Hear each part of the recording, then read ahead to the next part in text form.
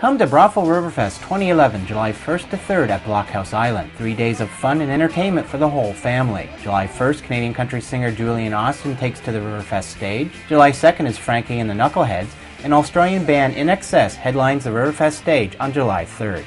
Daily entertainment will include Thousand Islands Dock Dog, buskers, a petting zoo, a giant air obstacle course, and more. Brothel Riverfest 2011, July 1st to 3rd in downtown Brockville. For more information, log on to brothelriverfest.ca. Sponsored in part by BNTV Brock News. The third annual Schoolhouse Jam was held on Saturday at the Recreation Hall in Rockport, raising $3,000 in support of the community hall. The event is a benefit to raise money for the upkeep and maintenance of the Rockport Recreation Hall. Since 1925, this building has served the community as a school, seniors facility, and now a recreation hall.